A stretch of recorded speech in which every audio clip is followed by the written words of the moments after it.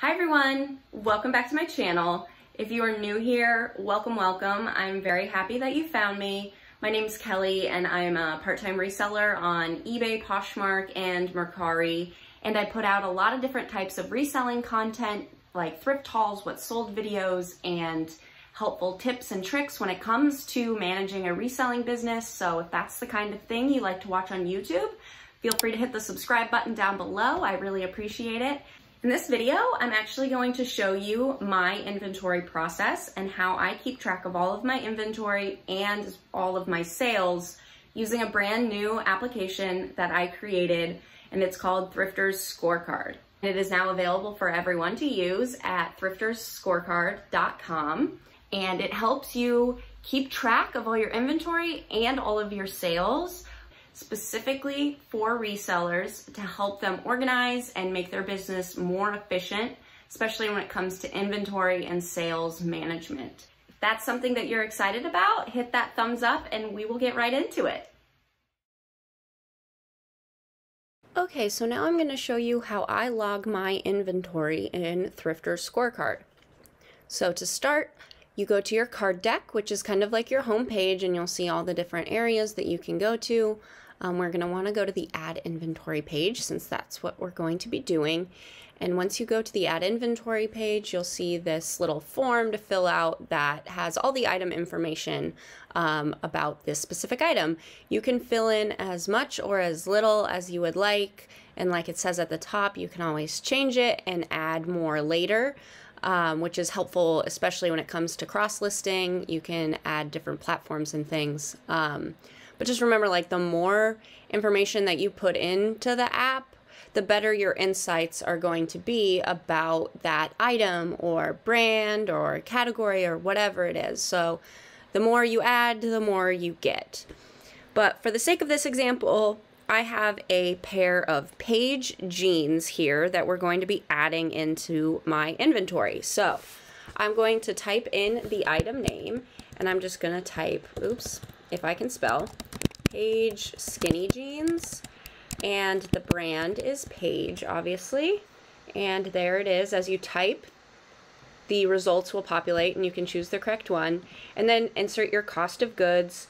And in this case, my cost of goods were $3.50 for this pair of jeans. And I'm also going to add a category and subcategory. And so click on the category drop down, and I'm going to go down to clothing, shoes, and accessories, since that is the majority of what I sell. I visit this category a lot. And then the subcategory will populate with different types of clothing, shoes, and accessories. And there's quite a large list. It's probably the biggest list on here, but you'll see if you start typing the word jeans, it will go down to jeans there. So that does help narrow down that big list. And now you can also add a platform or a list date or a SKU code where it'll be stored in your inventory. And we'll go over what those different types of open SKUs and new SKUs are in a second. But for me right now, I'm just going to add this item into my inventory. I haven't yet washed the item or photographed it or put it away in my inventory in my bins. So right now I just want to document that I have it purchased. So with that, we're just going to click the Add button, and you'll get the success message, and now we can go and view it on our inventory list. So we'll go and view our inventory scorecard here, and you will then see it at the very top, Paige skinny jeans with the brand Paige. It costs $3.50, and since I didn't put in a list date, it's going to say it's not yet listed. And obviously I didn't say it's on any platforms, or again, like there's no SKU assigned to these jeans yet. All right, so now we're going to update this item now that I have it photographed and I'm ready to list it. So we're going to click on the item name, and it's going to bring up an update page or the edit window where you'll see all the information about this item that I just entered, and you can add to it or change it. But I'm now going to add a list date. Let's say I'm listing these today, which is October 16th. We'll pick that date. And I'm gonna list it on Poshmark and eBay right now. And you can see there's a very large list of different marketplaces that you can choose from.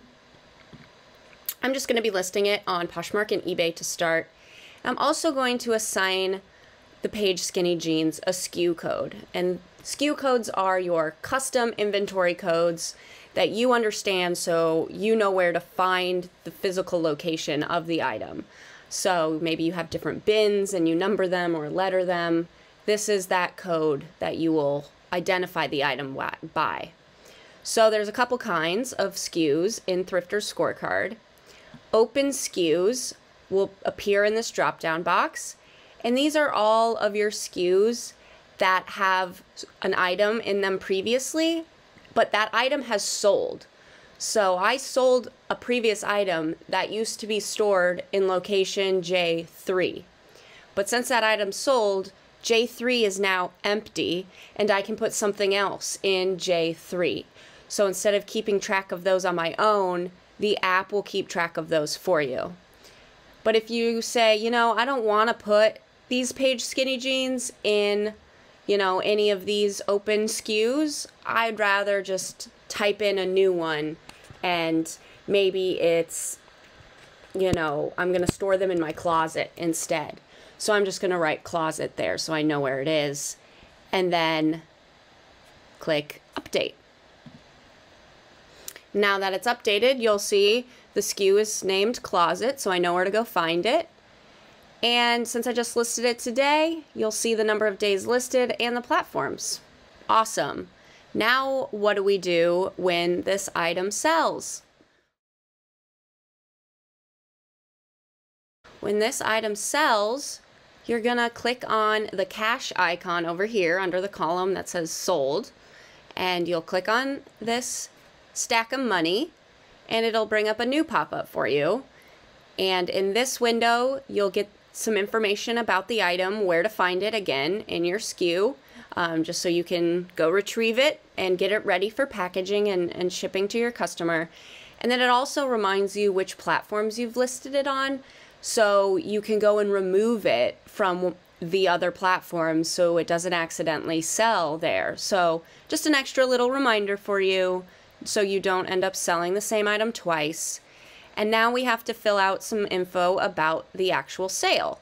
So in the panel on the left, you'll have the date, which will, let's say they sold very quick and it sold today, the same day I listed them. And they sold for $30. And let's say they sold on eBay. And I'm going to choose eBay because it is one of the more complex windows. You'll see the Poshmark screen, very simple. The Mercari screen is very simple, but eBay is a little bit more complicated, and that's mostly just because eBay itself is more complicated. So I'm going to walk you through how to kind of navigate this eBay window. So there's really only a couple things, even though it looks like a lot. First, you're going to say, how much did you charge the buyer for shipping?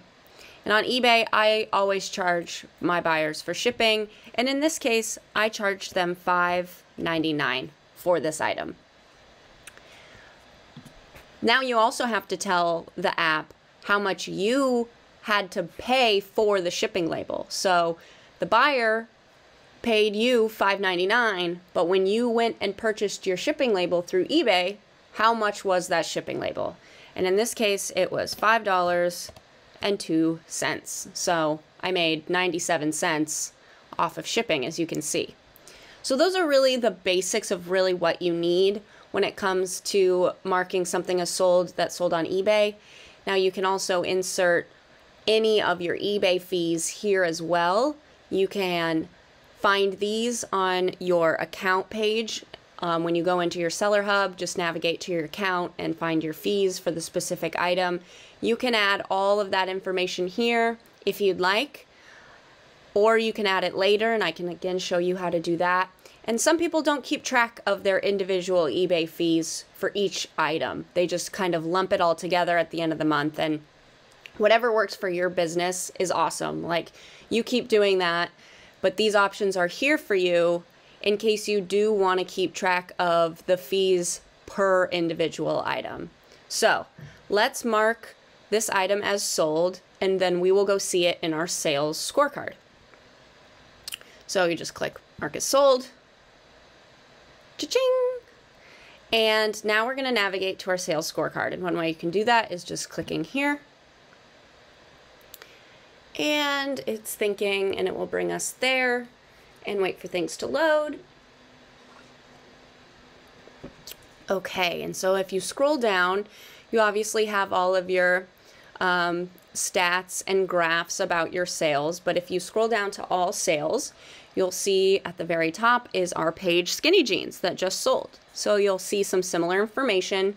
Sale price was $30, the cost of goods was $3.50, and then it's going to calculate your net earnings and your profit based off the information you put in on the last window about any platform fees and any shipping costs as well. So if you want to edit any of this information, maybe you do want to go in and add your eBay fees, which we didn't add before, you'll click on the name just like you did previously, and it'll bring up a very similar looking window where you have all that information, and you can change any of it if you would like. So maybe you're like, no, I do want to add my eBay fees. So you go into your account on eBay and say, you know, add up all the fees for that item and say they were $2.20 of eBay fees. You would put them in this platform fees box. And then again, there's the 97 cents that I made off of shipping. So it's negative because I made money, because it's the buyer's shipping fee minus the actual shipping cost. So you'll see that. Don't be alarmed by the negative number. We put in our platform fees and we're going to click update. You'll get the success and it shall close the window, and then you'll see these numbers adjust accordingly. So that is basically how to go from adding your inventory all the way through marking an item as sold within Thrifters Scorecard. Okay, everyone. Well, I hope you enjoyed checking out Thrifters Scorecard with me today. If this app is something that you're excited to try out, just head on over to thriftersscorecard.com and sign up. It does come with a 30-day free trial, so you can really test it out for a decent amount of time before you commit. And then after that, it's only $7.99 a month.